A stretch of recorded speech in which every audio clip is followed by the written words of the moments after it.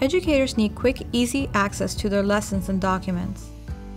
With the Samsung Interactive Display, teachers can connect their preferred cloud storage platform such as Google Drive and Microsoft OneDrive. From the home desktop, select the Cloud Drive widget. Then, select your preferred cloud storage. After logging in, your drive will automatically connect to the home desktop.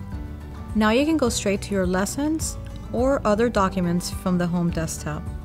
You can upload files from your drive onto the board or download recorded lessons and notes to your Finder. Stay organized and access all your teaching files with ease with the Samsung Interactive Display.